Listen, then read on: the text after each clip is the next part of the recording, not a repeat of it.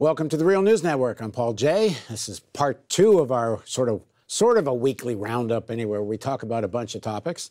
Part one, if you haven't watched it, is kind of about Trump and the Republican Party, and we talked a lot about systemic corruption, deep corruption, not just in the Trump organization, but in that whole political stratum around the Republican Party.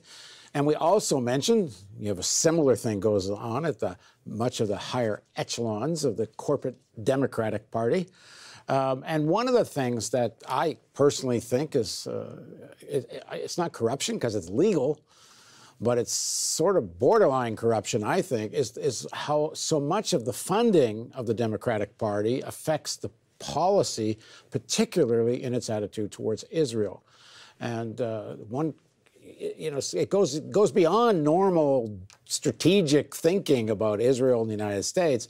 Sometimes it goes into full prostration in front of, I think, I will use the word, I'm not a congresswoman, so no one will care what I say. But yeah, it's about the Benjamins. There's a lot of enormous funding that comes from Wall Street particularly, but also from the entertainment sector. And Haim Saban, who you're about to see, is on stage with Nancy Pelosi when she's about to prostrate herself.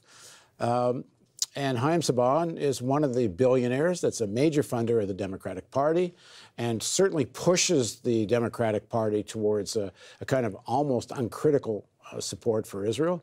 I'm not saying everyone in the Democratic Party is on that page, but much of the leadership is. Same way Sheldon Adelson pushes the Republican Party and helped finance Trump coming to power.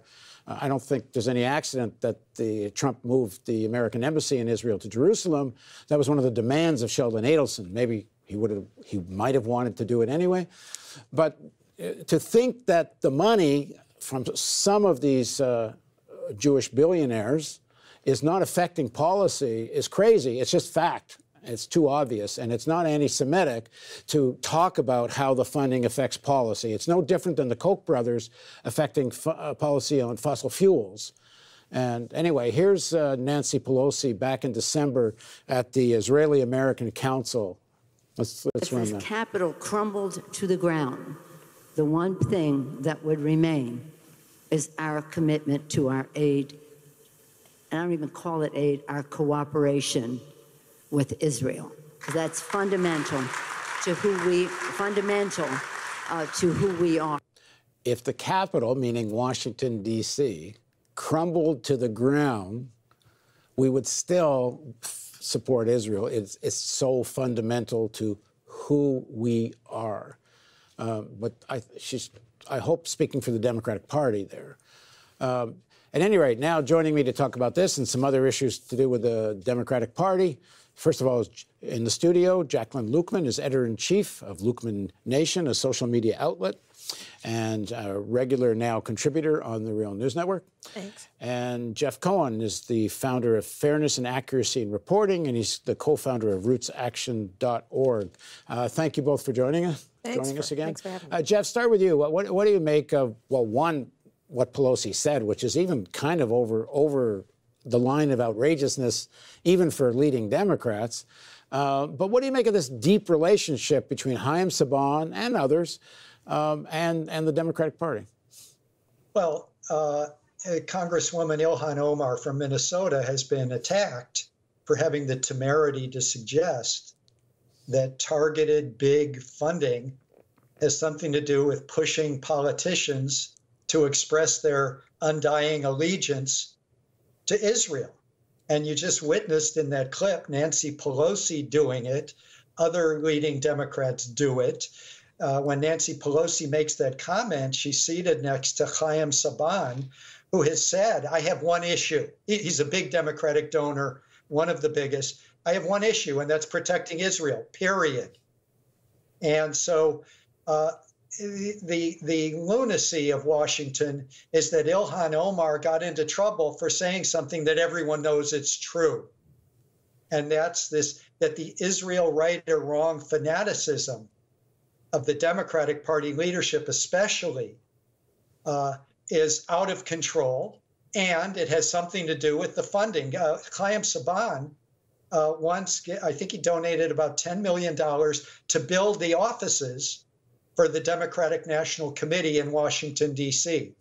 So, I mean, what's interesting to me is the debate that's finally happening about Palestinian rights and does the Israel Right or Wrong lobby have too much power in Washington over both parties.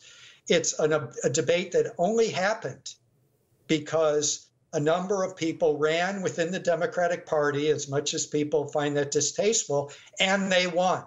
So you have Rashida Tlaib, a Palestinian American, a Muslim woman, first Palestinian American woman elected to Congress from Detroit, Ilhan Omar from Minnesota, Alexandria Ocasio-Cortez, a Congresswoman from New York City, and they're all wanting to discuss Palestinian rights. And they're not going to be intimidated by saying this comment was over the edge or you implied dual loyalty. So it's fascinating to see this real divide. It's exciting for someone like me, a Jewish American, who's been trying to generate debate about the U.S. blind support for Israel despite any human rights violations that's gone on for decades. And I've been doing this for decades. We're finally getting somewhere because these young women of color have gotten elected to Congress. Well, I think that's exactly why Pelosi went so overboard, Jacqueline, because of you can see the rising tide within the Democratic Party. You can see, especially in the sections that are supporting all the progressives, not the least of which is the Sanders campaign, but all the others. And there's clearly a shift. And when Pelosi says it's fundamental to who we are, she's no longer speaking. I mean, I'm not sure it ever was, but she's not speaking for the majority of the Democratic Party, I don't think, anymore. No, she's not. Oh, I'm sorry. Sorry, Jacqueline, Jeff? go ahead. Yeah. Yeah, I'll just say one other. Yeah, go ahead. She's not speaking for most Jews anymore. Right. And, you know, Pew does this polling of Jewish American attitudes toward Israel. And the younger you are as a Jewish American, the more distanced you are and the more concerned you are about Israeli behavior. So, again, there's wealthy money from the Haim Sabans and the Adelson that goes to both parties, and those donors happen to be Jewish.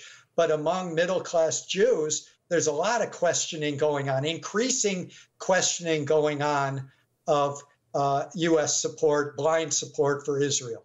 And I think it's really important when she's saying, with Saban sitting there and sections of Wall Street listening, fundamental to who we are means we, the leaders of the Democratic Party, no matter what happens with these new Congress people or whatever happens, you know, outside in the movement, we're going to make sure the Democratic Party doesn't change on this. Exactly. I mean, she went on further to say, as I think it was reported in Mondo Weiss, that she told the same group of people, listen, I know we've got a few new people in our party who are saying things and they're pushing for this ridiculous two-state solution, to which members of the audience at this gathering booed when she said, or they jeered when she said two-state solution. And she told them, you know, look, the extreme left in our party, just ignore them. So she is sitting on this stage in front of a group of very moneyed single-issue donors, and their single issue is not justice for people of color, black people in the United States. It's not free college tuition. It's not environmental justice. It's not, obviously, it's not getting money out of politics, right? So if everything else in this country burns to the ground because of all of these other issues that the Democratic base is supposedly being fought on behalf of by their party, we can all die. But as according to Nancy Pelosi, who the Democratic Party is they will continue with their aid and coordination with for Israel. To heck with the rest of us, we can all just burn to the ground. Now, this didn't get a lot of attention when it happened, but because of the high-profile criticism and unfair criticism of Representative Omar and Representative Tlaib and Representative Ocasio-Cortez, this kind of thing is going to get more attention. And Pelosi And Democrats like her are not going to be able to survive under the weight of this issue. This is one of the Democratic Party's issues that they can't sustain under the weight, sustain themselves under the weight. Jeff, I think it's very important in this whole conversation to recognize that while not all criticism of Israel is anti-Semitism, some is. And as you can see what's happening in the Labor Party, and I can see it, I mentioned in another interview, even on our own website, mixed in with very legitimate opposition to apartheid in Israel, the occupation, the essentially war crimes against Gaza. But you look in the comments section, in that critique, you will find a thread that's out and out racist. You know, just attack on Jews, the Jewish this, the Jewish that, not critique of Israel, but tying together a really anti-Semitic message. And I think let me just give me a sec to finish this. And I think it's very important to recognize it. And I would say that for some of the funders, some of the Wall Street funders, and others, Jews that have a lot of money, they can't, they spend most of their day working, whether it's in Wall Street or somewhere else, doing business, making money like anybody else in business does. They're not super political. They don't have super, the kind of conversations we have all the time. And Israel does become, for them personally, a symbol that if you're attacking Israel, you're attacking me as a Jew. And of course, Netanyahu and the Israelis hammer this down the throat of Jews in America, that, they're really attacking you as a Jew. It's not really about Israel, when in fact, mostly it is about Israel. But I think for us, having these kinds of conversations, it's very important, especially for people in the Jewish community in the United States and Canada, and United Kingdom. They need to hear that, no, we do get that there really is anti-Semitism. We do get that there are fascists and racists burrowing themselves in this movement to critique U.S. policy towards the Middle East and to critique Israel. On the other hand, this critique is not an attack on them as Jews, and they're falling into a real trap, which leads to horrible foreign policy of the United States, total injustice for the Palestinian people. And I just needed to do that rant. Go ahead, Jeff. Yeah, I agree with you. If you look in the base, if you look in the comment sections, you're going to see that anti-Semitism is alive and well in our country and overseas. There's no doubt about it. But the comments that we're referring to from members of Congress who have been critical of Israel and want to get a debate going about the Israeli occupation have not been that kind of anti-Semitism. They've been truthful comments about the power of the Israel right or wrong lobby. They've been truthful comments about how politicians like Nancy Pelosi keep being pushed to express their allegiance to Israel. Those are truthful. Same thing from the British Labour Party leadership. Truthful criticism of Israeli behavior and actions and subjugation of Palestinians. So, yeah, no one's going to deny that anti-Semitism remains a problem. We just had this shooter in the Pittsburgh synagogue, along with the white supremacists who shoot up African-American churches, or in New Zealand, shoot up a mosque. White supremacism is real, and anti-Semitism is real.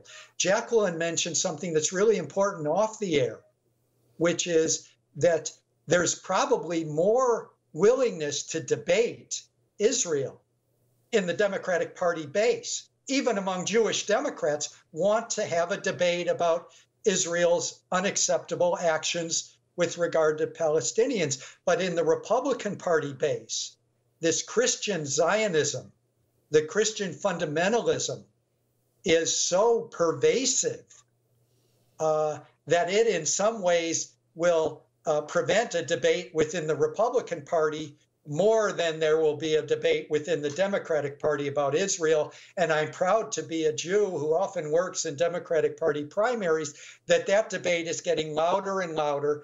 And I credit these young members of Congress like Rashida Tlaib, Alexandria Ocasio-Cortez, Ilhan Omar, they're not going to be pushed to the side with inaccurate claims, oh, you hate all Jews.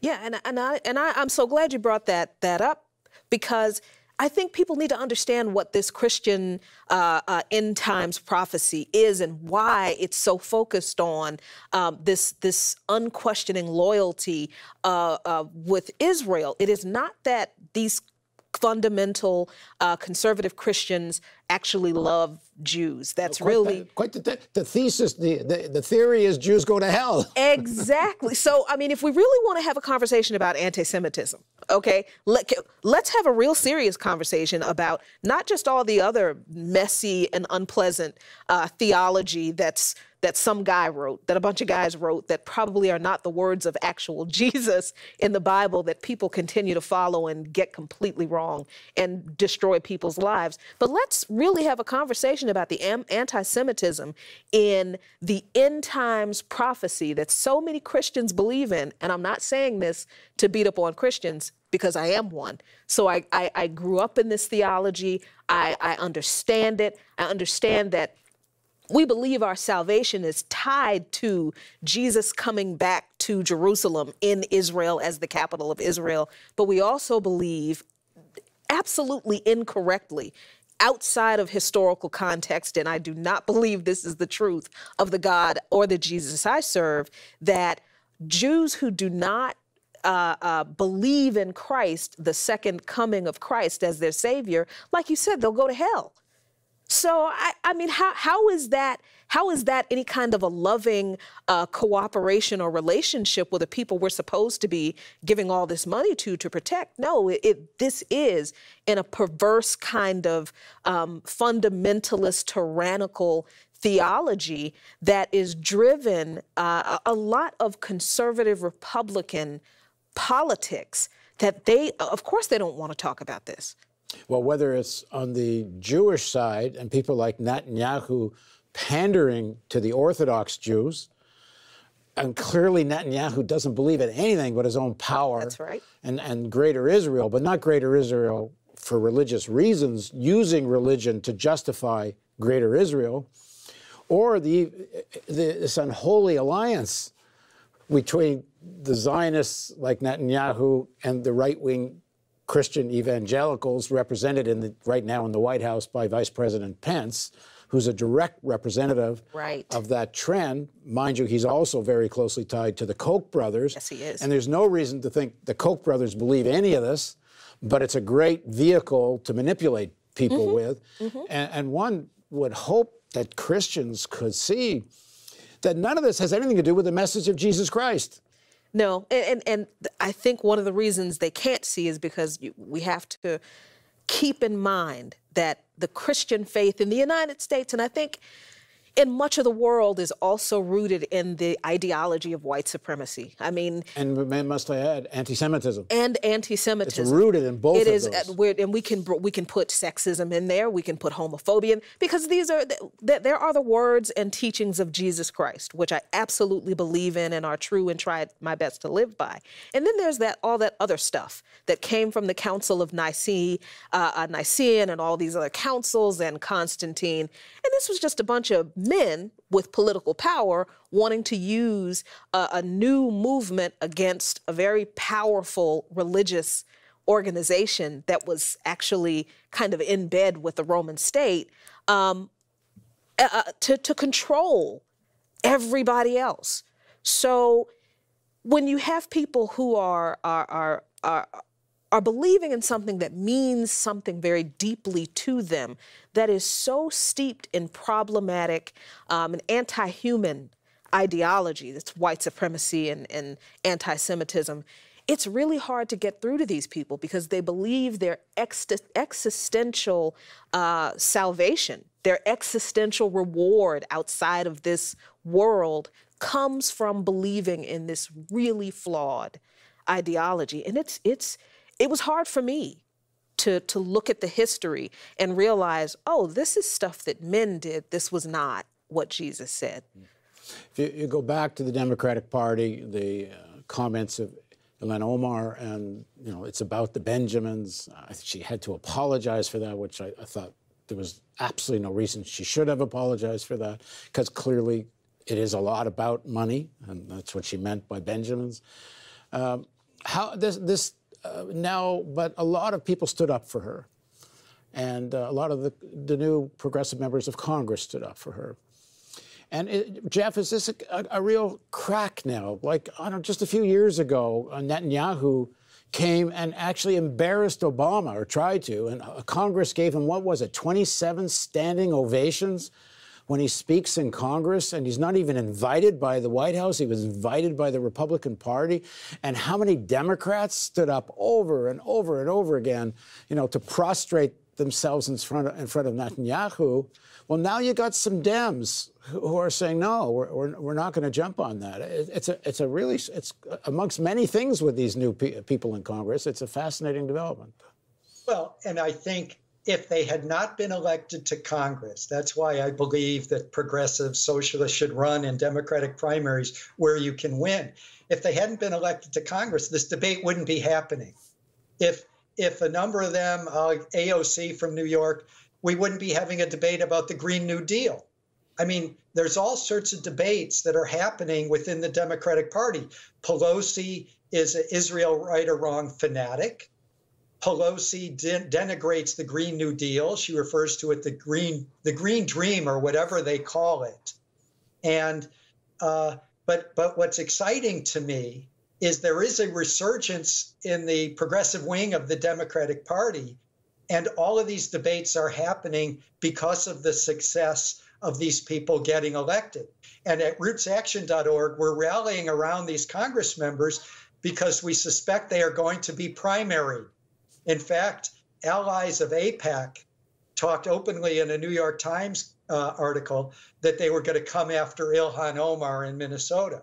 So for those of us at rootsaction.org, we're ready to go to the defense and raise money for these Congress members that are bold enough to question things like actually doing something on climate change, Medicare for all, Palestinian rights. It's an exciting time, I think, for progressives within the Democratic Party and without.